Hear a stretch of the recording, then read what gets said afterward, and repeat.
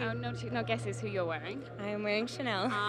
Your outfit yesterday, it was the jeans, the Chanel cardigan. It's yeah. making headlines. Oh, is it? Oh, that's nice. Like setting trends all over. Wow. What brings you here tonight in such a busy week for you now? You've got It's an incredible. I just left the premiere for Queen of Scots, but it's doubly exciting tonight because I get to see the Chanel collection, and I went to my first Chanel show this year in Paris, and it was incredible. I mean, I was so blown away by the not just the collection, which was obviously stunning, but the set design and everything that went around it was just phenomenal. So I can't wait to see what Karl's got planned tonight. But you're now an official ambassador since February, is that right? And you obviously wore Chanel so beautifully to the Oscars. Oh, thank you. Yes. Any plans to be wearing in upcoming events?